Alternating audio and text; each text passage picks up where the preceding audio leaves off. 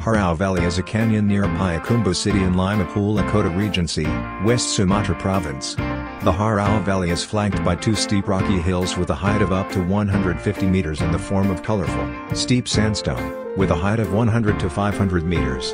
The topography of the Harau Nature Reserve is hilly and undulating. The height from sea level is 500 to 850 meters. The hills include Air Putih Hill, Jambu Hill, Singkarak Hill, and Tarantang Hill. Walking to the Harau Valley is very pleasant.